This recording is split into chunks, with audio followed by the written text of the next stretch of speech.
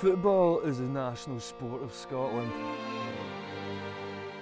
Supporting Scotland is a tedious task, but with every strike to our iron chins, we rise again to say, is that all you've got?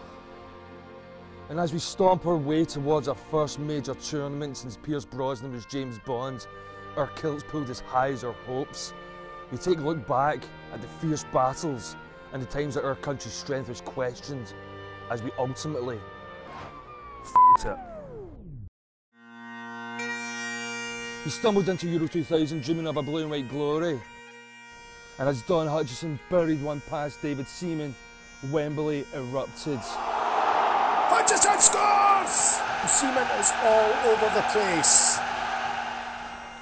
But unfortunately, we'd f***ed it.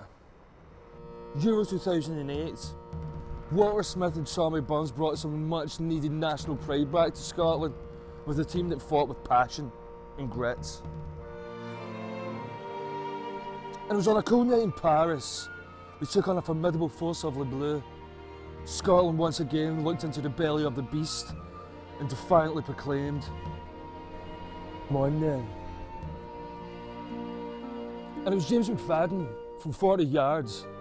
Picked the ball out of the sky and with the ferocious swing of his left boot, rifled home the winner, and also rifled home hope to every beating Scottish heart from Coatbridge to Cancun. James McFadden with one of the best strikes ever, surely from the halfway line.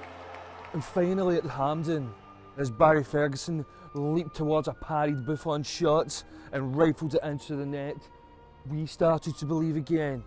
Hampden erupted the only way Hampden can. Scotland were going to their first major tournament in 10 years. F***ed it. On the 11th of October 2008 at Hampden Park, and as the sun split the trees on that late autumn day, Stephen Naismith spotted an unmarked Chris Wilmo and rifled a low cross to him as he was 3 yards out, an open goal. And then he royally, magnificently, outlandishly, supercalifragilistically f***ed it. It's been 22 years since we last seen Scotland at the world stage of football. A lot has changed since we've seen John Collins wrestle one past Taffarel on that blistering hot day in Paris.